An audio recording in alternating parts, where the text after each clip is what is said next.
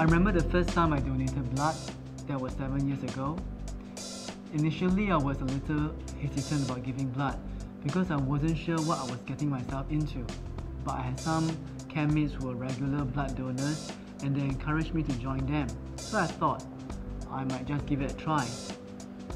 In the end, the whole experience was a lot less scary than I thought. Today, thinking about giving blood and how it gives life to other people, I feel that donating blood is a natural thing to do. My husband and I were both looking forward to the arrival of our second baby. After all, my first delivery went quite smoothly, so we didn't expect any complications. The only concern was that I had a low-lying placenta, so my doctor advised that if I should bleed, even slightly, I should go to the hospital immediately. Andrew! I was shocked when I woke up and noticed that I was bleeding very heavily. I started to panic because I had never experienced this before. I felt faint and could not breathe properly. I was very worried for my baby. My husband and I felt so helpless, and the only thought we had was to get to the hospital as quickly as we could. Do you think we can make it on time? We'll be there soon, okay? If you haven't donated blood before, I guess the process can be a little scary. But it's common for first-time donors to feel a little anxious. But it's really very simple, and anyone can do it. Okay, thank you, Mr. Lee. Have a seat, the doctor will call you shortly.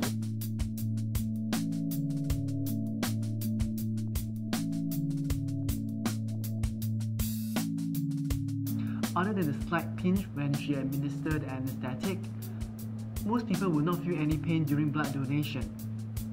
The withdrawal of blood in itself takes about 5 to 10 minutes, after which you'll be asked to rest 10 to 15 minutes before you take your refreshments. If for any reason you feel your blood is unsafe for transfusion, call the blood bank if you don't want them to use your blood after donation. When Linda arrived at the hospital, the doctors have to do an emergency C-section because she was losing too much blood. Do you think the baby is okay? She'll be fine.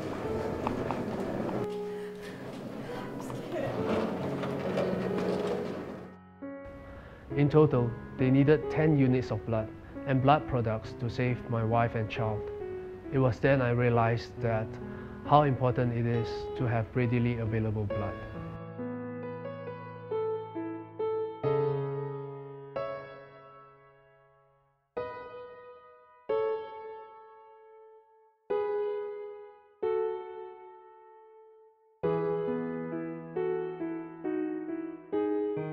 I've always thought that I was a healthy person, and I never expected that I would one day be in urgent need of blood. I'm just really thankful that blood was available when I needed it. That was a traumatic experience, and it also made me realize how we take things in life for granted. But having come so close to nearly losing a loved one, I learned that every unit of donated blood can make a difference. And now, I do donate blood regularly, once every 3 months.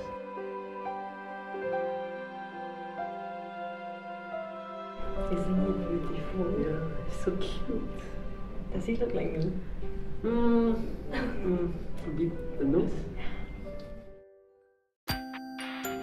It is amazing what one blood donation can achieve. Each packet of blood can save up to 3 persons' life as it is processed into red blood cells, plasma, and platelets. Each of these will then be used to treat patients with different medical conditions such as anemia, leukemia, and blood clotting problems. Each packet of blood undergoes stringent testing to ensure that it is safe for transfusion. Most people aren't aware that the blood bank should have at least 6 days supplies of blood at all times. Having a pool of regular donors helps ensure that we have sufficient blood or blood products for patients, especially during emergencies. You know, Singapore is so small, your blood can go to anyone out there. It can be someone standing right next to you, or even someone you know. One thing's for sure, once your blood leaves your body, you will embark on a journey of its own. And that journey ends with saving lives.